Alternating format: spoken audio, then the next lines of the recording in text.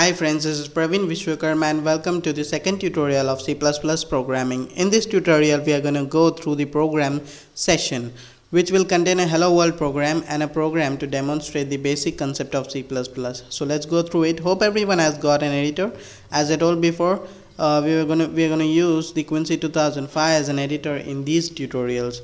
So let's go through the first program in the program session that we are going to implement on Quincy 2005. Here is the Quincy 2005 editor. Go on File, click on New, and here you can see a C++ source file and click on OK. Here is the place where you're going to write the program. Just save it out for the first time.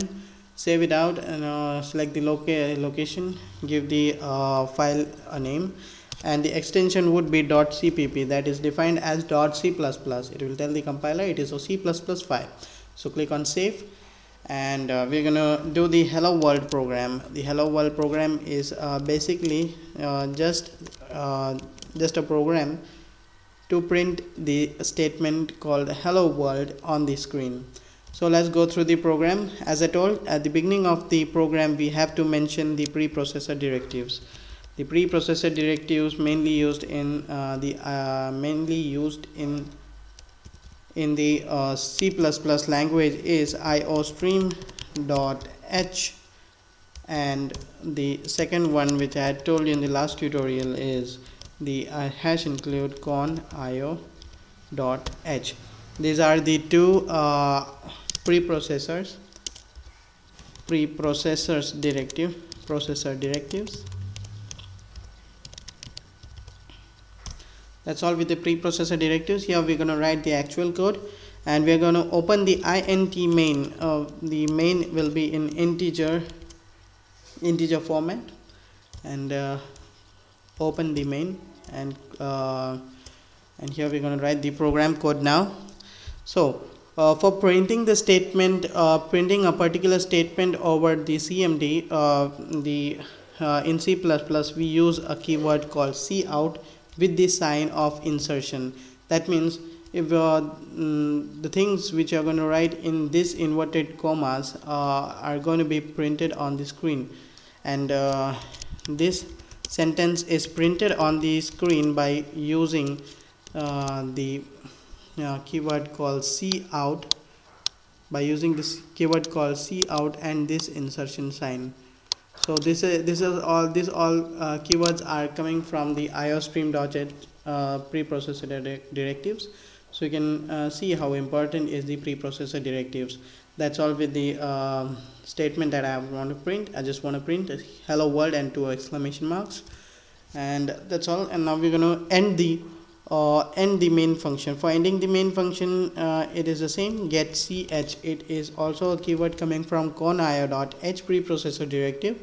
Get ch and give a semicolon, and return. You're not going to return anything, so you're just going to write it return 0.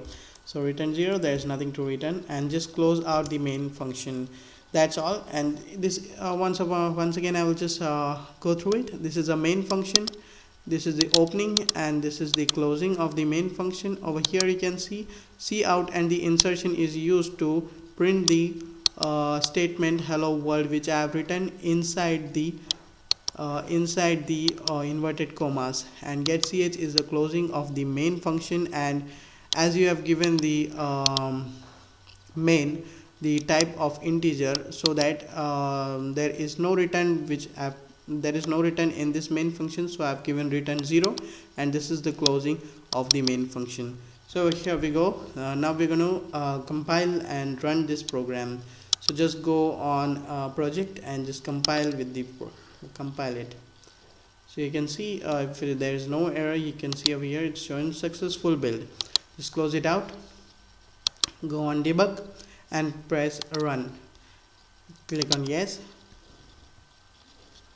Here it is. The statement is print on Quincy 2005. This is the this black screen is called command prompt, and it's written hello world. Look at this. This was the hello world program that I told you. It is just about printing a statement on the screen. So we'll go with the next program now.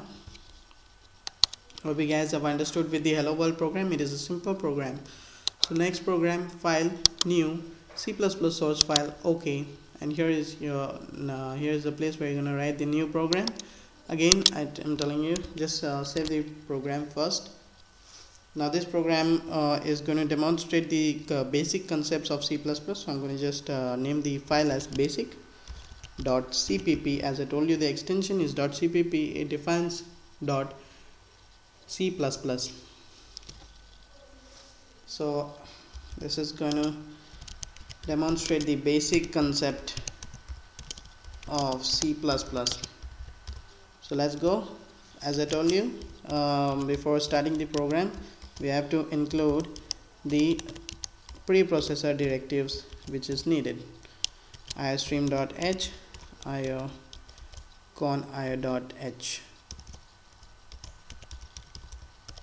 These are the preprocessor directives. And now we're gonna do is we're gonna take a simple addition of two integer values. So let's go through it.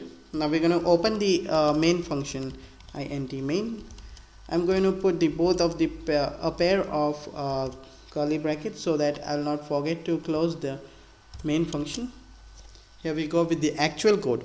Now we now for an addition arithmetic operation of addition, we're going to need three of the integer variables, a and b. A and b is for storing the first value is for a, and the b is going to store the second value, and the third one would be sum. The a plus b, the addition of these integers will be stored in the integer variable called sum. So let's go through it. You'll get it by doing in the program. Integer, that's called int. It is a data type, and the variables that we want to declare is a, b, sum. These three of them are an integer variable, so just give a semicolon. So in this example, in this program, we're going to accept the values for a and b from the user. The user can input the values through the keyboard. You will be understanding when I run this program. So for we are telling the user to enter the values for a and b, so you have to print a statement on the screen. As I told you, for printing the statement on the screen, the keyword cout with insertion sign is used. Now you're going to write enter the values for a and b. That's all. And you have to give a semicolon in every ending of cout and cin statements. Now what's cin?